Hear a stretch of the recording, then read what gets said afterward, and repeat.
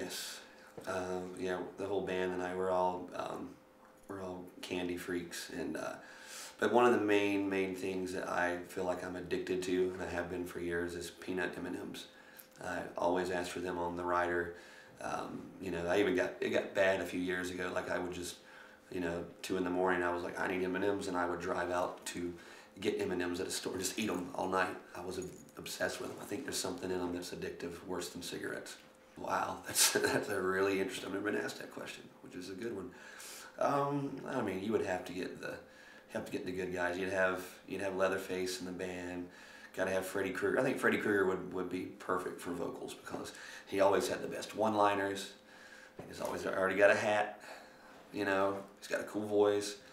So I would put Freddy as the lead singer. You would have Leatherface, Michael Myers, Jason. This is the ultimate band. This is a cool idea. I don't know how many shows they would get through before they killed each other, but that would be my super group right there. All those guys. Yes, I'm actually in the works with one right now. I've been asked for years because of Rob Zombie doing movies, which I'm a big fan of.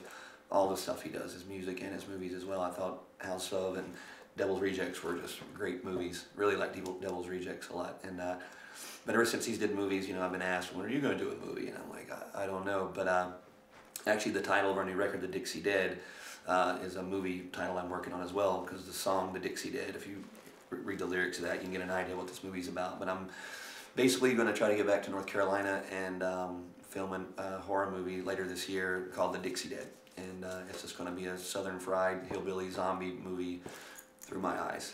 And I'm excited about it. I've never made a movie before. I keep telling people it's either going to be really good or really bad good.